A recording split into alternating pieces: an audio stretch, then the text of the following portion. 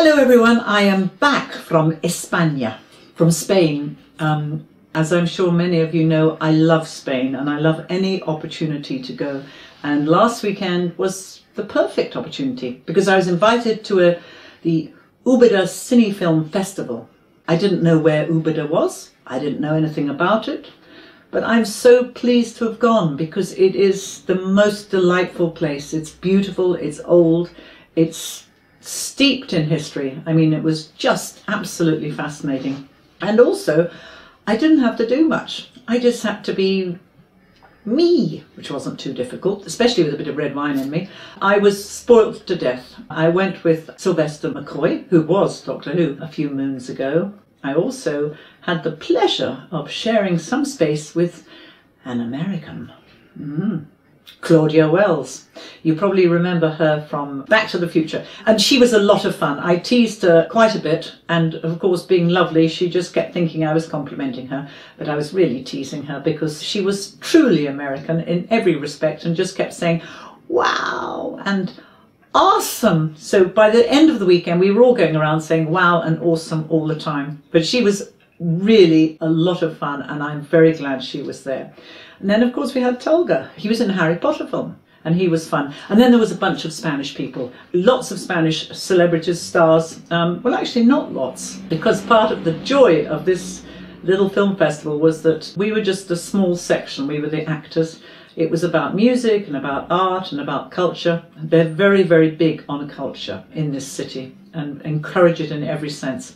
So I was delighted to be a part of it. Hello everyone, I'm here in the most beautiful city of Úbeda in Spain with my friend Alex, who is looking after me, and you remember Alex because we were so worried about him and his family, but he's all right now. And look at all these wonderful gifts I've been given. This from the Green Lantern. Look at this work. Lots and lots and lots of people here are illustrators and animators, and I have been given all of these things. Now I have this. What am I going to do with all these things? I'm going to keep them for forever. Here, one of my favorites. What's about that one? All done by, I think, mainly local people, aren't they? Yes. And this one, this is a little bit cheeky, I think. We'll have a look, huh? You want to have a look at it? Yeah. Wait a minute, let's see. Ooh la la la la la la. Whoa. Oh my goodness me. I'm going to keep this a secret because it's special. I think all the daddies will love it. Some of the mummies too, and especially young boys. Anyway, I just wanted you to know I'm having a fantastic time. Look at this wonderful setting.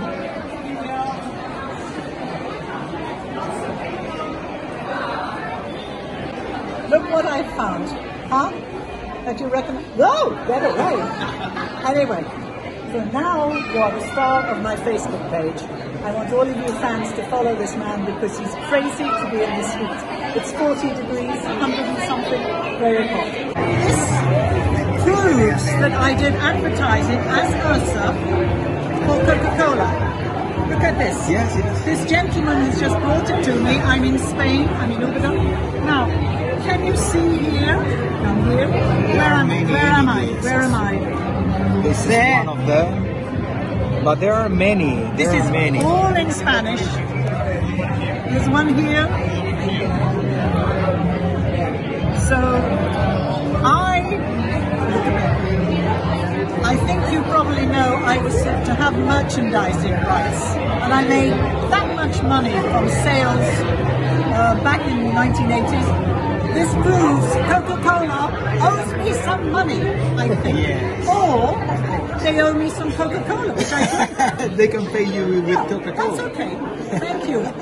You're very welcome. Alberto brought this, and isn't it brilliant?